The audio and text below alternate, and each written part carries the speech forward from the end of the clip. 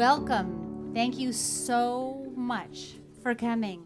A dear friend of mine a number of years ago had the idea if artists banded together that they could create a new world. It's my extreme pleasure to introduce the founder of Artists for Human Rights, Ann Archer.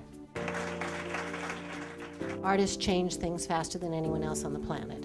Whether you're a filmmaker or a poet or a painter or a writer or a songwriter or a photographer, your impact can change hearts and minds overnight. It's such an inspirational story about the resilience of a human being, what a human being can go through, come out on the other end, not be a victim, stand up, win, and go back and help his people. Ladies and gentlemen, please welcome John Bull Dow. In the late 1980s, John Dow, along with 20,000 other Sudanese boys, fled his homeland. His journey covered over 1,000 miles in 14 years. He tells their story. Until 1987, when I was 12 years old, this is when my village was attacked. In the middle of night, there was a sound of gun and whistling of bullets and woke me up right in the middle of night. We ran into so many ambushes, being beaten. You see my body right now, you can see a lot of scars. From my village to Ethiopia, it took us about 3 months. We went for almost 2 days without water. And so others didn't want to go, they want to die there. We kept going. And then we found mud. Mud is like mashed potatoes. We add it so that it keeps our throat wet. Others didn't want to come. They died there. Like I said before, we were 27. By the time we got to Ethiopia, we were only 4. Others were killed by wild animals, hyenas, lions, attacked by other human beings. 2 or 3, 5 boys dying every day. But at the border, there's a river called Gilo. Gilo is infested with a lot of crocodiles in it. It took us about 3 days to figure out how we can cross.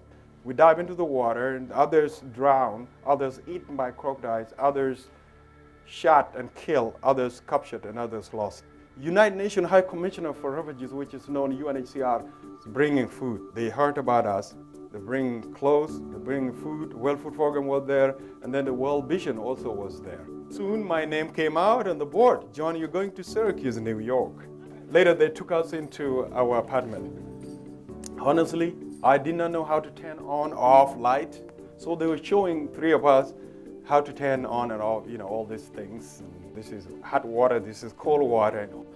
Almost at the end of the day, they took us to a grocery store, came across a aisle of dog food and a cat food, I said, this is really a better wealthy country that even animals have their aisles. And then I enrolled at Onondaga Community College, finished my associate degree in 2004. And then I transferred to Syracuse University, Maxwell School of Citizenship, doing public policy. I want to give to other people who need it.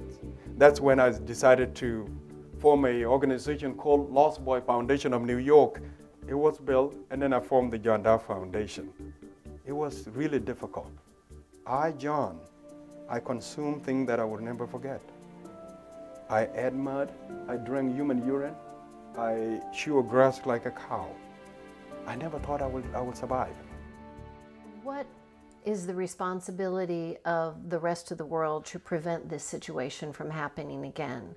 It needs somebody to tell them, if you need peace, a long-lasting peace, you gotta negotiate in a way that is also giving room to other or your opponent, for example, South Sudan. Well, what I am saying, issues are not the same. The problem that the Southern Sudanese are fighting with the North are not the same in other places in Africa. But they cannot benefit when people are fighting. So why don't you just divide it? Why don't you respect the choice of people in Southern Sudan when they decided that they want to be independent? With my humanitarian work, the John Dow Sudan Foundation have built a medical clinic that have been helping many people. So far, we have treated over 57,000 people.